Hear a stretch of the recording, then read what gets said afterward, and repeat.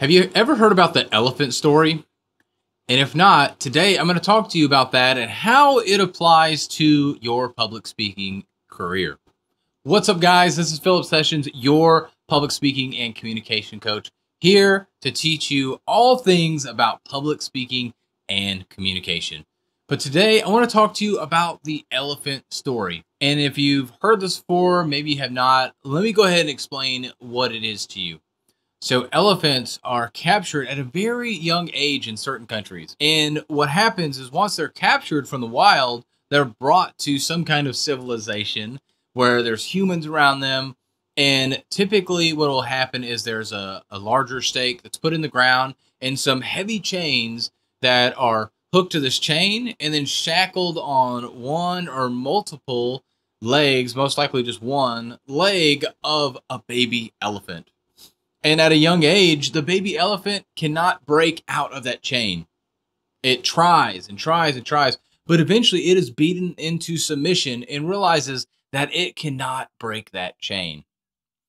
And as we know, elephants remember everything, right? That's what they say. Elephants remember everything. They have the greatest memories of all animals out there. And so what happens is after days, months, weeks, whatever, years, so much time. And I know I just said some of those out of order, but anyways, when there's so much time that has elapsed and this baby elephant has tried and tried and tried, and it couldn't break the chain, the shackles, to be able to get free from its captor, from this stake that it is tied to with this chain. When it becomes an adult, when it becomes older, and you put that chain on it, it can easily break that chain. But because that elephant remembers, I remember when I was a baby and I struggled, maybe it hurt him. We don't know how much those animals, or what happened to that animal when it was shackled. But once it became an adult, it remembers, I couldn't break those shackles when I was a baby. I couldn't get out of that. And so I can't get out of it today. And we as humans, we look from the outside and say, what? Are you serious? No way. That elephant is strong enough. It can break those chains and get out today. But because in its mind, it's told itself, I can't do it. I can't get out. I tried when I was a baby. And it didn't work out. I got hurt. I was stuck here. That elephant will never break those chains. And remember, it's all in its mind. It is focused in here saying, when I was a baby, I couldn't break these chains. And so today, as a strong adult elephant, I can't break the chains either. And yet in all reality, it can. And that's the same thing when it comes to you in public speaking. Whether you had a bad experience with it one time, or maybe you've never had an experience with it, which I bet a lot of you listening to this right now have never even had a bad experience. You just feel like you wouldn't be a good public speaker. You feel like you don't have the capability and the story that is worth sharing. Nobody's going to listen to me. I'm not that great of a speaker. I sound weird. Who cares about me? I haven't done that much. These are probably questions and statements that you probably said to yourself when it came to you public speaking. And guess what? You're being like that adult elephant that is allowing this chain to hold it down, even though it can easily break it. And that's what your mind is doing right now, because you're saying all these things about yourself that I can't do this because of that. I can't be a great speaker because of this other reason. You're right. Because you've told yourself in your mind that you can't. And so how do you break this?